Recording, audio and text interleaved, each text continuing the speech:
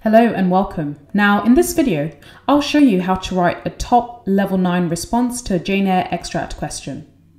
Bear in mind that this model answer as well as other Jane Eyre model answers can be downloaded as part of this course. So just follow the link, sign up and download this straight away.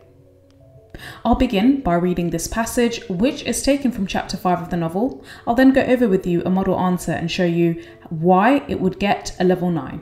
So let's get started. Now let's begin by reading through this extract. Though I'd now extinguished my candle and was laid down in bed, I could not sleep for thinking of his look when he paused in the avenue and told how his destiny had risen up before him and dared him to be happy at Thornfield. Why not? I'd ask myself. What alienates him from the house? Will he leave it again soon? Mrs. Fairfax said he seldom stayed here longer than a fortnight at a time, and he has now been resident 8 weeks. If he does go, the change will be doleful. Suppose he should be absent spring, summer and autumn, how joyless sunshine and fine days will seem. I hardly know whether I had slept or not after this musing. At any rate, I started wide awake on hearing a vague murmur, peculiar and lugubrious, which sounded, I thought, just above me. I wish I had kept my candle burning. The night was drearily dark, my spirits were depressed. I rose and sat up in bed listening. The sound was hushed. I tried again to sleep, but my heart beat anxiously. My inward tranquillity was broken. The clock, far down in the hall, struck 2. Just then it seemed my chamber door was touched, as if fingers had swept the panels in a groping way along the dark gallery outside. I said, "Who's there?" Nothing answered. I was chilled with fear. All at once, I remembered it might be Pilot, who, when the kitchen door chanced to be left open, not unfrequently found his way up to the threshold of Mr. Rochester's chamber. I had seen him lying there myself in the mornings. The idea calmed me somewhat. I lay down. Silence composes the nerves, and as an unbroken hush now reigned again through the whole house, I began to feel the return of slumber, but it was not fated that I should sleep that night. A dream had scarcely approached my ear when it fled, affrighted, scared by a marrow-freezing instant enough. There was a demonic laugh, low, suppressed and deep, uttered as it seemed at the very keyhole of my chamber door.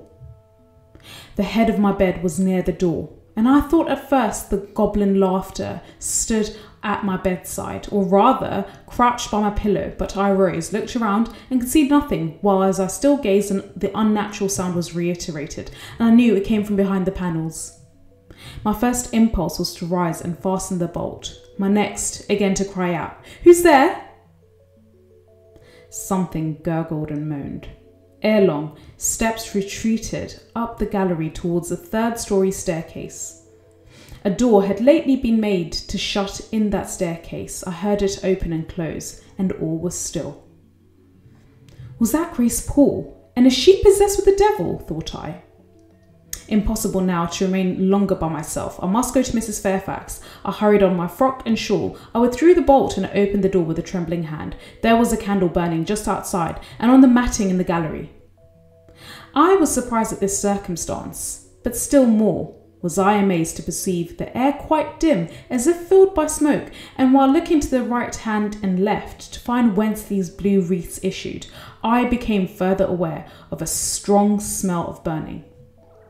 Something creaked. It was a door ajar, and that door was Mr. Rochester's, and the smoke rushed in a cloud from thence. I thought no more of Mrs. Fairfax. I thought no more of Grace Poole or the laugh. In an instant, I was within the chamber. Tongues of flame darted around the bed. The curtains were on fire. In the midst of blaze and vapour, Mr. Rochester lay stretched motionless in deep sleep. "Wake, wake!" I cried. I shook him, but he only murmured and turned. The smoke had stupefied him. Not a moment could be lost. The very sheets were kindling. I rushed to his basin and ewer. Fortunately, one was wide and the other deep, and both were filled with water. I heaved them up, deluged the bed and its occupant, flew back to my own room, brought my own water jug, baptized the couch afresh, and, by God's aid, succeeded in extinguishing the flames which were devouring it. The hiss of the quenched element, the breakage of a pitcher which I flung from my hand when I had emptied it, and above all, the splash of the shower bath I had liberally bestowed, roused Mr. Rochester at last. Though it was now dark, I knew he was awake, because I heard him fulminating strange anathemas at finding himself lying in a pool of water. "Is there a flood?" he cried. "No, sir," I answered. "But there has been a fire. Get up, do. You are quenched now. I will fetch you a candle." "In the name of all elves in Christendom, is that Jane Eyre?" he demanded. "What have you done with me, witch, sorceress? Who's in the room besides you? Have you plotted to drown me?" "I'll fetch you a candle, sir, and in heaven's name get up. Somebody has plotted something. You cannot too soon find out who and what it is." "There, I'm up now, but at your peril you fetch a candle yet. Wait 2 minutes till I get into some dry garments, and if any dry there be, yes, here's my dressing gown. Now run." I did run.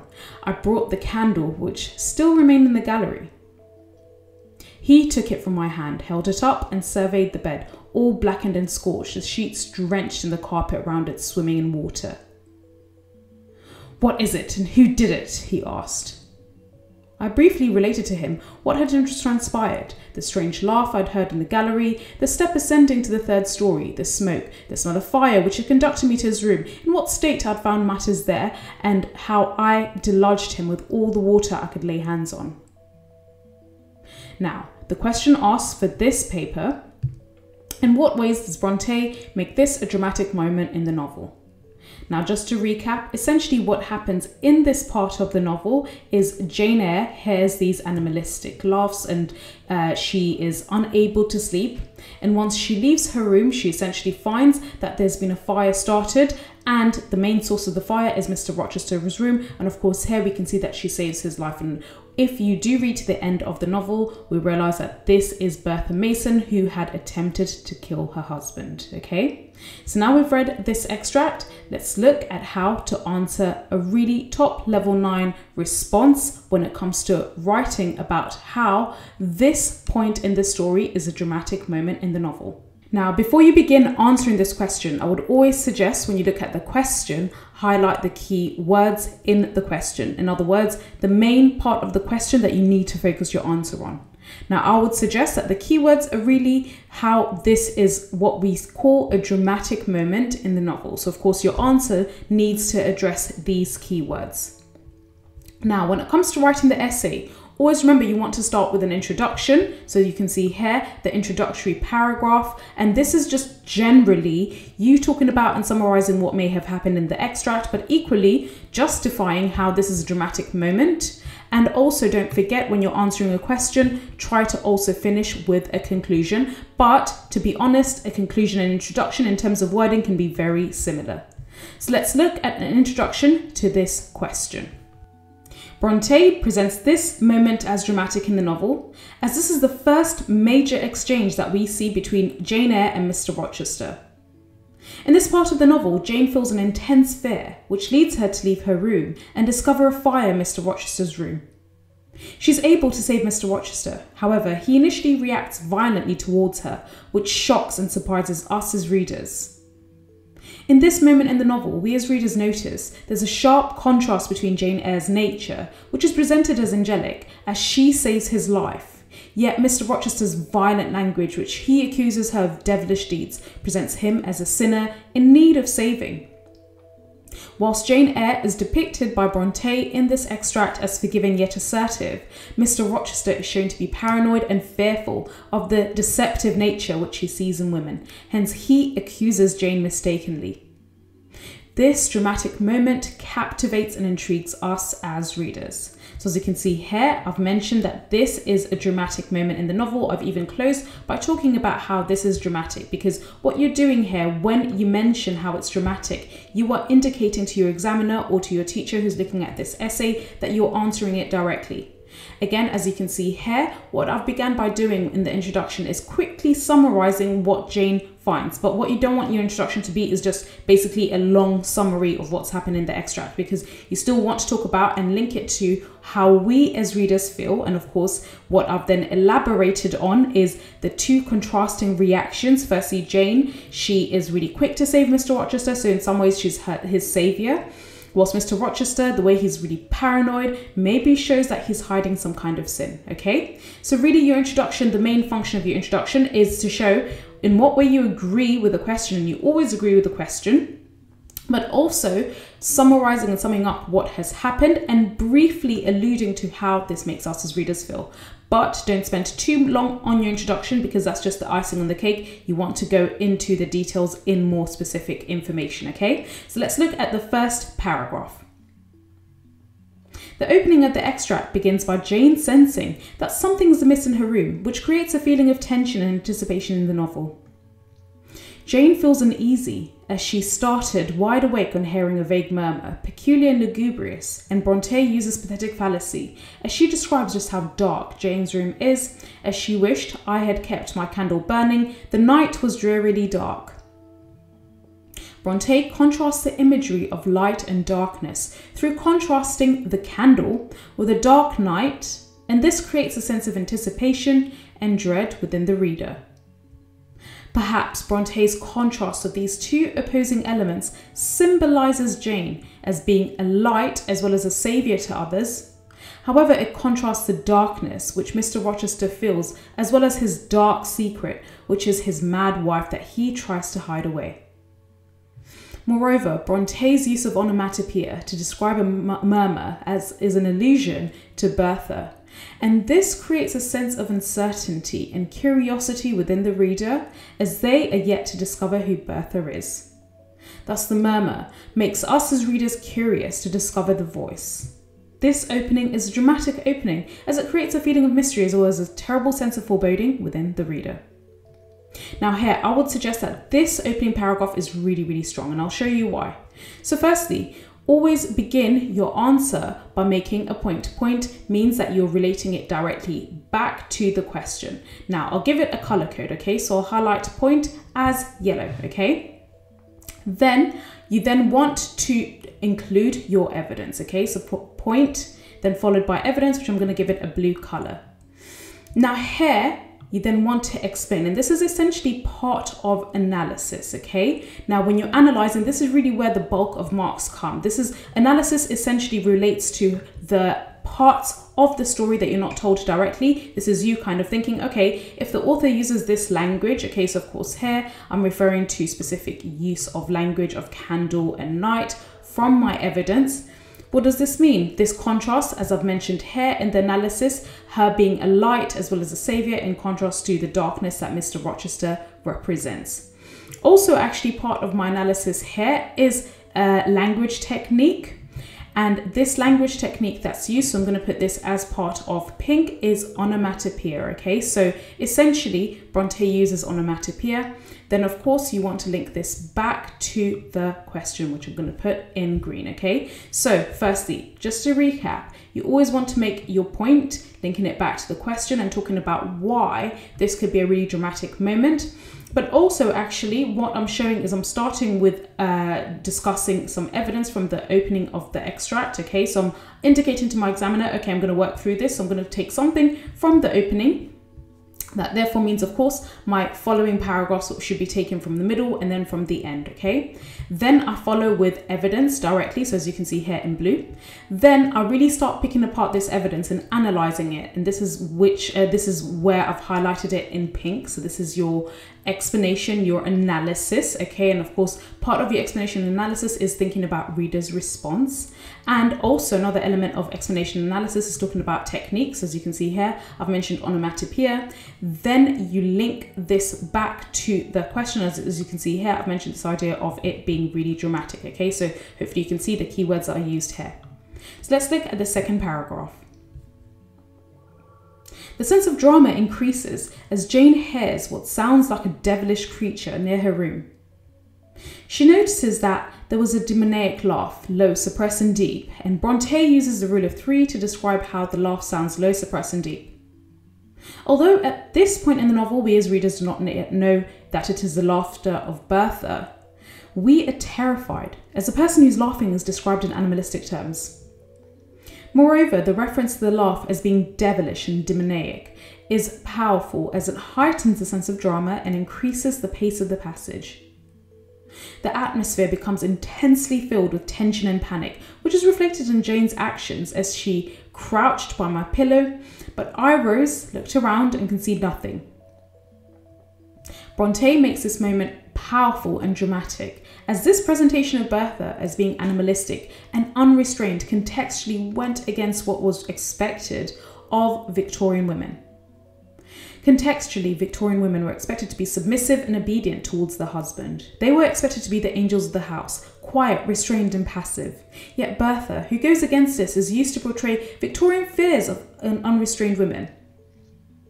This moment is thus made dramatic, as Bronte uses this as a way to play up to Victorian fears of unrestrained women, who many men believed could ultimately become driven to madness if their passions were unrestrained.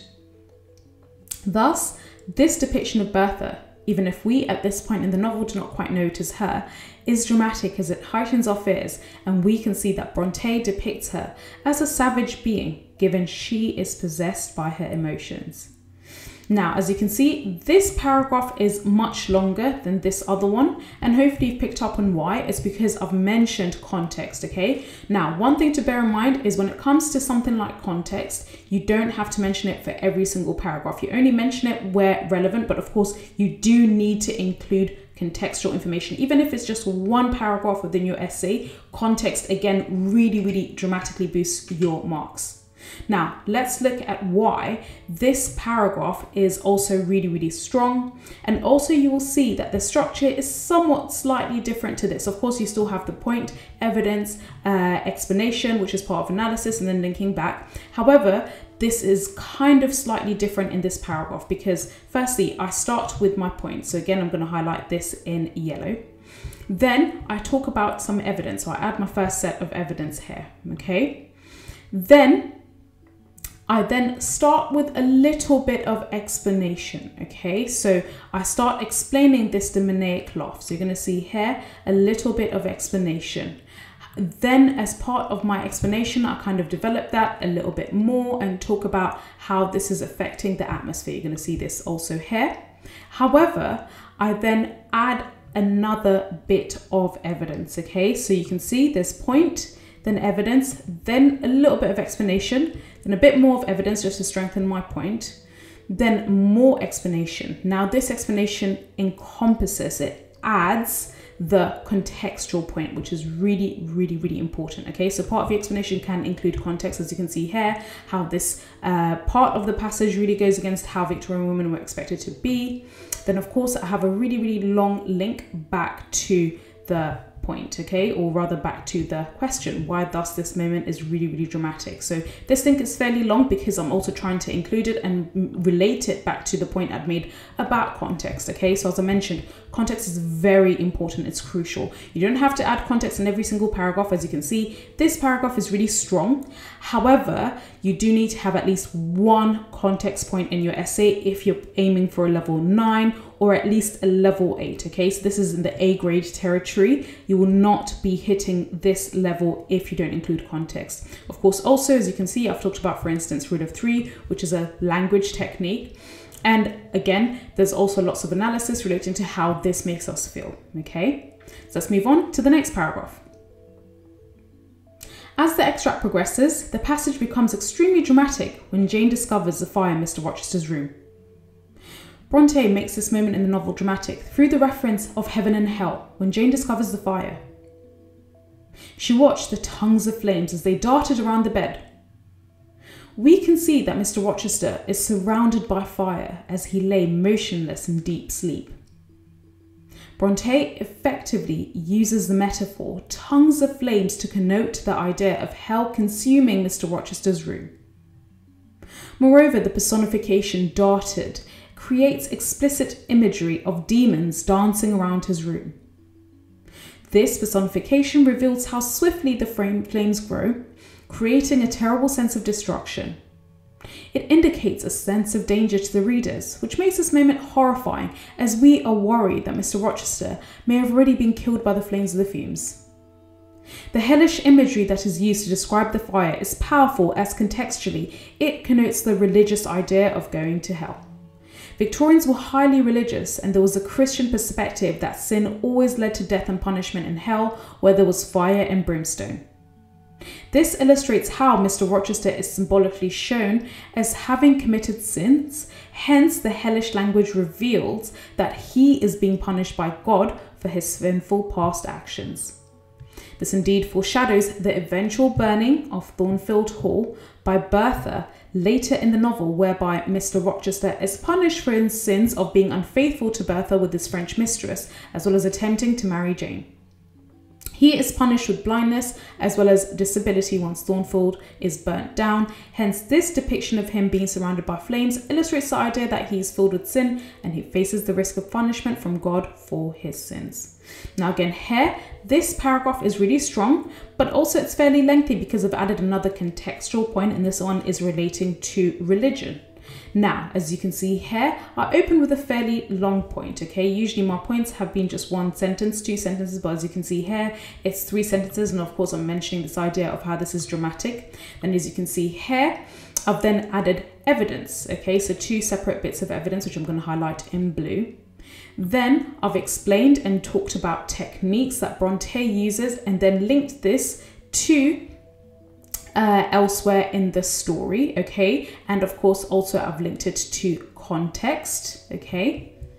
So as you can see here, there's a lot of analysis that I've done. And as I mentioned, I've used words like how this use of metaphor is really powerful, the use of personification, this is technique. And this relates again, if you remember the question, in what ways, in other words, how Bronte makes this dramatic moment.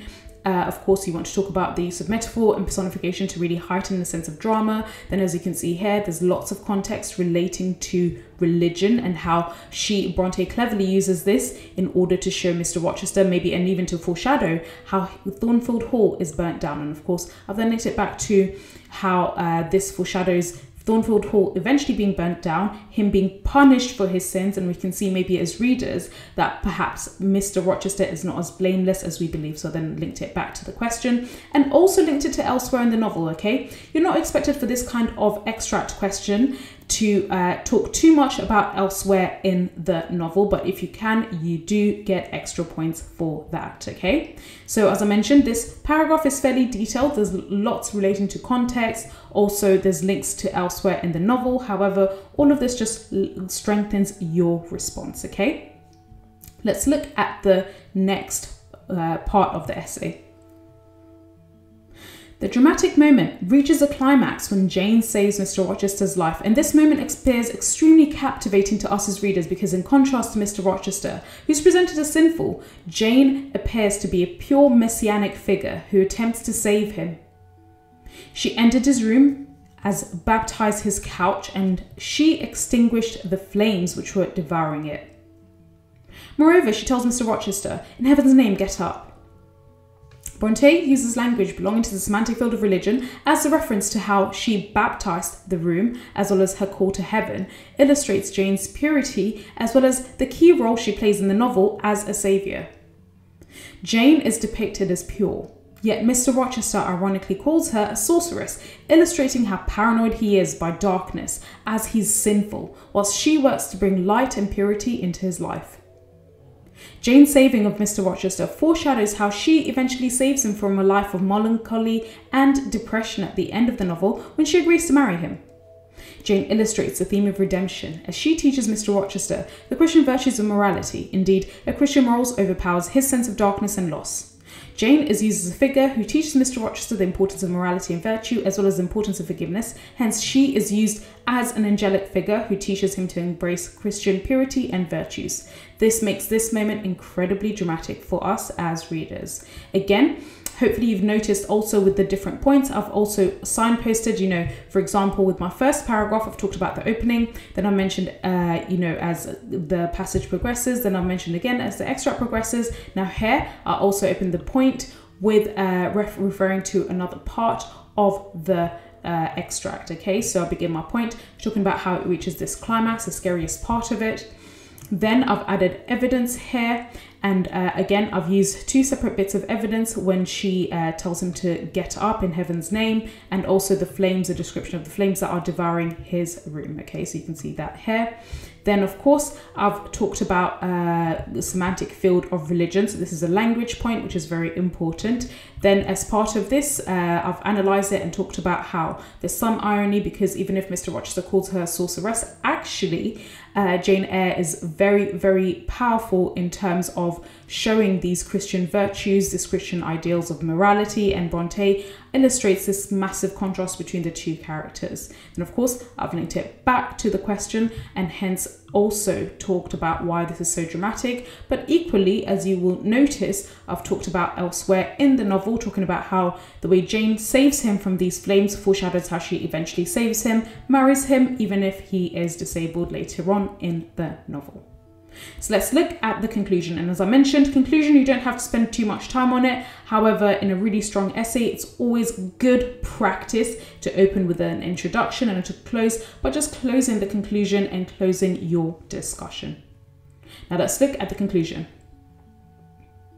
To conclude, Bronte's depiction of this major incident in Mr. Rochester's home, Thornfield Hall, as well as the relationship between Mr. Rochester and Jane Eyre, makes this a dramatic moment in the novel. This passage illustrates the idea of heaven and hell, symbolised through both Mr. Rochester's sinful, paranoid nature, as opposed to Jane's pure, forgiving ideals which enable her to save him. This extract is powerful in illustrating the ideas that Victorians associated with virtue, as it relates to women being angels of the house, as well as the Christian virtue within both men and women. Jane is used as a contrast to Bertha. Whilst Bertha is given over to her passions and desires, which turn her into a mad and destructive person, Jane's proximity to her Christian virtues makes her an admirable character.